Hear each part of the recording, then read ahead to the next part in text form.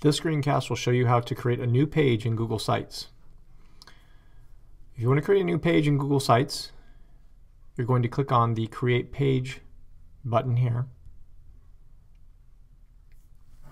You'll title your page.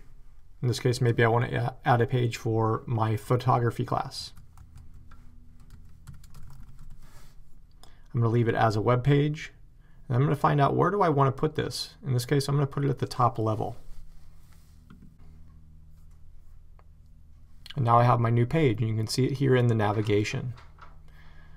Imagine that I want to add a project that I did in photography under that page. What do?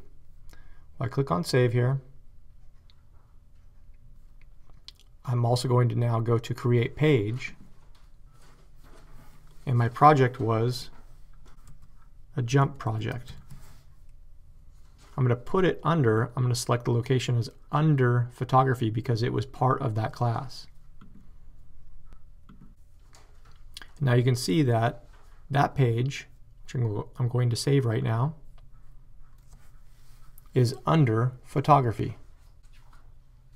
This screencast was how to add new pages to Google Sites.